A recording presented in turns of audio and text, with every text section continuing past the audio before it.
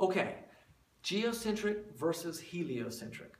Of course, geocentric or Earth-centered is the idea that the sun and everything else orbits around the Earth, and heliocentric or sun-centered means that the Earth and the other planets orbit around the sun. And that's the main idea of those two models, but there's a lot more to the story. The old dead Greeks that originally came up with the notion of a geocentric model also believed, for example, that the heavens are eternal and unchanging, and that everything in the night sky is perfect or blemish-free, and that planets moved in perfectly circular orbits and never sped up and never slowed down. So when you read about Copernicus and Brahe and Kepler and Galileo and Newton, keep all that in mind. When Tycho Brahe observed a supernova, that was a huge change in the night sky.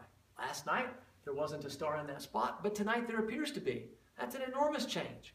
If the old dead Greeks were wrong about that, about the heavens being eternal and unchanging, who knows what else they were wrong about?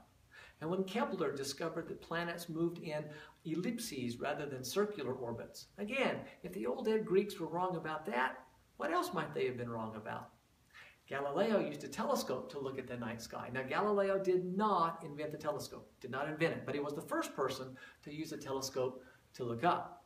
Before that, people had used telescopes to spy on the enemy troop movements or maybe to peer in their neighbors' windows, but Galileo was the first to look up with a telescope, and he noticed that the moon had mountains and craters and blemishes just like the Earth did, and that Venus went through phases that don't make sense if Venus was in orbit about the Earth, that Jupiter had its own moons that orbited Jupiter.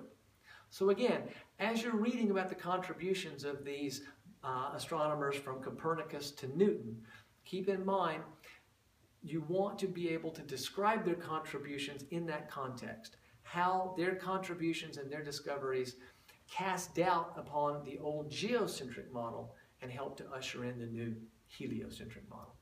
Good luck.